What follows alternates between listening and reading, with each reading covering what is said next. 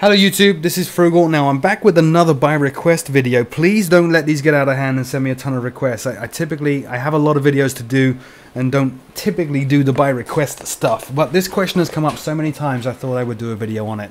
And that question is, how do I use Fsuipc? In particular, how do I use Fsuipc for binding my controls? So I'm going to show you how I use it and why I love it. Now, Fsuipc, there are two versions. There is a free one that comes with a number of add-on aircraft. There is a paid version as well. Get the paid one. What Fsuipc does is it provides an interface that programmers can connect to control the simulator, but also an interface you can connect to if you have the paid one that gives you a lot of options for controlling things like your controls. So here we are in a little Piper Cub. Now I'm not in recording mode, so you'll notice a lot of jaggy lines. Ignore that. That's not how the sim normally looks, you know, for me anyway. First thing you need to do, if you're going to use Fsuipc for control binding, is go to Options, go to Settings, go to Controls. Now in here, you would typically click this button off. So you turn off controllers in FSX, which doesn't make any sense at all, but trust me, it's the right thing to do. The exception is aircraft like the PMDG aircraft. The PMDG aircraft like the 737, the 777, they like to at least have the throttles working in here. So if you're using those aircraft, then enable controllers, but the only axis you'll set up on the control axis button at the top here is your throttles. I'm going to turn these off for this little Piper Cub. You'll see why. Next, go to the add-ons menu, choose Fsuipc. It blanks your sim out and you see this. So I need to actually fuzz out certain stuff here so you can't see my email address, but this is the registered version of Fsuipc. It has a number of things that you can use, or that you can make use of to tweak your sim. So if I want to hide single line messages, for example, which pop up across the top of the screen from time to time, I can just click on that and they're all hidden. If I want to hide the multi-line stuff that pops up and takes up the top corner of the screen, I can click on that and get rid of that. Don't worry about that too much. Let's go through some of these options. Miscellaneous. All sorts of lovely stuff in here. I can say keep my flight sim clock synced. Great, that's kind of useful. Sometimes you'll have an add-on aircraft where the clocks get a little bit out of sync for no reason, especially the older aircraft. Turn that on, that fixes that bug. If you have an aircraft that drains its battery in no time flat, the B-17 is a good example of that, then you can say extend the battery life. And you can put in a number here to say how much to extend it by, or put in 0, which means the battery never drains. If you want to do that, you can do that. Lots of options. Play with them at your leisure. Winds, this is a good one. If you have S-turns with active sky and stuff like that, you can smooth wind changes. You can allow gusts or turn them off. You can do all sorts of stuff to the wind here to basically fix the weather and the wind handling within FSX. The stuff you're most interested in though is this stuff. Buttons and switches, key presses, axes, joystick. Let's go buttons and switches. This is why I love Fsuipc. I fly so many different aircraft and I have so many different control configurations like joysticks and yokes and all sorts of stuff. It's actually very, very hard for me to get, prior to Fsuipc, get a decent set of bindings. With Fsuipc, my bindings are automatically set by aircraft. The way I do that, click on profile specific here. It says, what do you want to do? What kind of profile do you want to set up here? So I'm going to say a new profile. And this is for the A2A Piper Cub. Great. Now I can run through all the buttons on my joystick. I've got a simple Thrustmaster T16000 plugged in, and I can just click on stuff and you'll see, you know, the indications change as to which buttons I'm pressing, and it's all very lovely. So let's say I want this particular button here to be flaps down. The way I do that is I say select for FS control. Now you have a ton of stuff exposed to you here, more than you normally get with FSX's own control setup. So I want flaps increase. So let's go down here and find flaps. Where are you, flaps? Flaps increase there. I want this button to be flaps up. So that would be flaps decrease. So we'll go and find that. Dum, dum, dum, dum, dum. You can just type in here, but my keyboard's kind of out of reach right now. Flaps decrease. So now I can test them. That should be flaps increase. That's flaps decrease. Excellent. Now let's say I want to use the point of view hat for trimming. So when I press it forward, I want that to be elevator trim down. So I'm going to move the hat up. I'm going to choose FS control.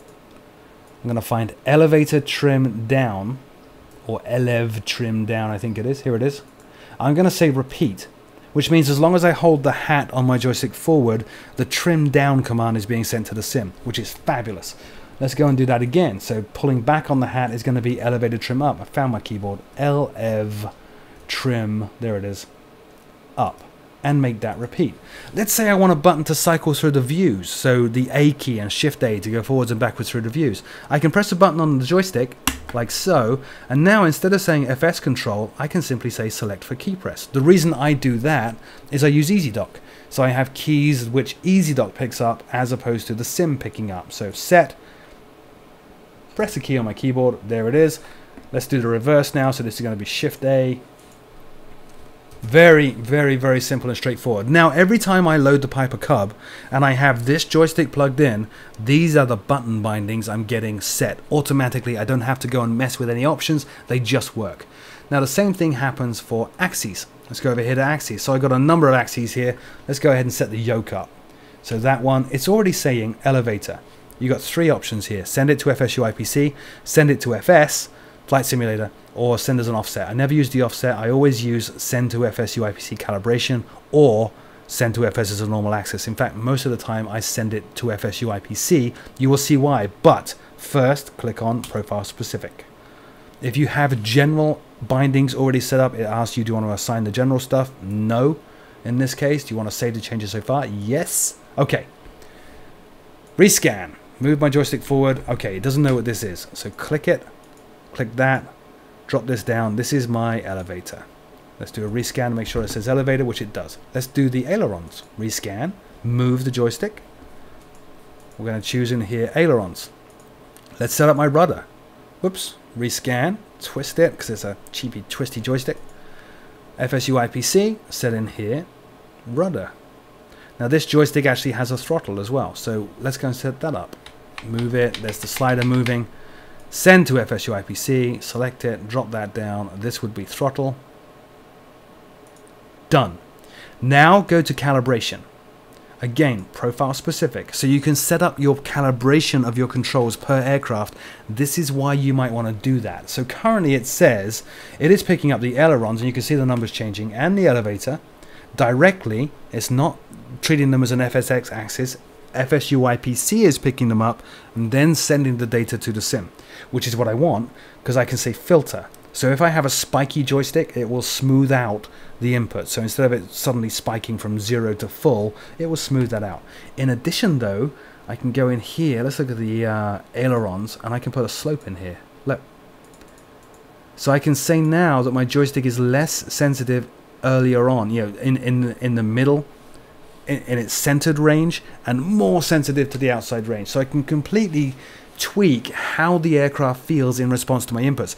I did this for the A2A172 video. I used response curves to tone down the sensitivity of that aircraft. Very cool. So ailerons, elevator, rudder, throttle. Look at throttle here. You need to go through, in fact, look at all of these. You need to go through all of these now and go through the full ranges. So move your joystick through the full range and do these set buttons. So set, set, set. So you're letting Fsuipc know the full range of all your controls. That was my ailerons. Let's do my elevator.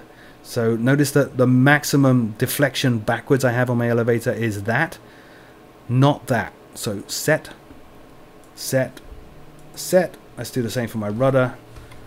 Twist it to one side. Set, set, set. In fact, 0 is the center. It was off a little bit there. And let's do my throttle. Set and set. Wonderful stuff. If you have back to front axes, you can reverse them right here. There are a lot of pages here, by the way. If you have multiple controls, like multiple inputs for throttle 1, throttle 2, throttle 3, prop pitch 1, 2, 3, and so on, you can tune them all through these separate pages. Now I don't have a prop pitch control currently, so I'm going to say reset. Same for mixture, same for brakes. They're all turned off. On the throttles here, typically you would, on a more complex aircraft like a jet, you would say set. You'd move the range. Notice up here you've got a no reverse zone. If you turn that on, you lose the middle button, so it treats the throttle as 0 to full. If you turn that off, it treats the throttle as reverse to 0 to full. That's what these three buttons are here. So again, you're just going to go through moving the range of your control. Set full reverse, set 0 thrust, set full thrust. It is as simple as that. Nothing to it, and so on, and so on, and so on. That's really all there is to it.